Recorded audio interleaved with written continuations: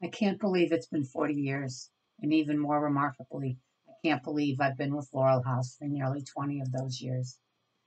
During my tenure as the Director of Counseling, the counseling department has grown exponentially, from one staff person to a dedicated crowd of clinical social workers, professional counselors, and graduate social work and counseling psychology interns.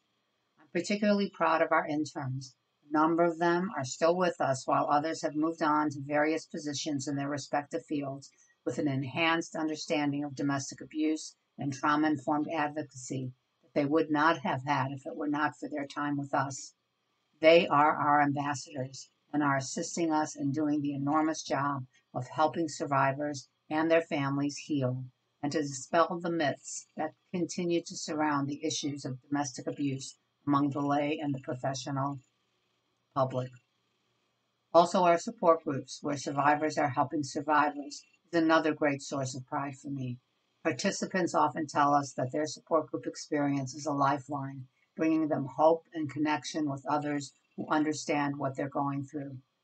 There is so much more that makes me proud of my connection to the counseling department and to Laurel House as a whole. But our work is hardly done.